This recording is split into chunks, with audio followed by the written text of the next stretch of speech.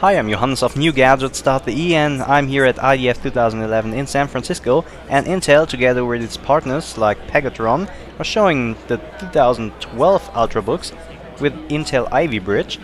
So let's have a quick look.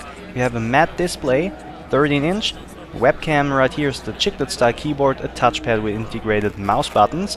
Let's have a look at the port. So we have Ethernet port, HDMI, USB 3.0, and on the right side you can find a card reader and the USB port, also the audio port and DC in.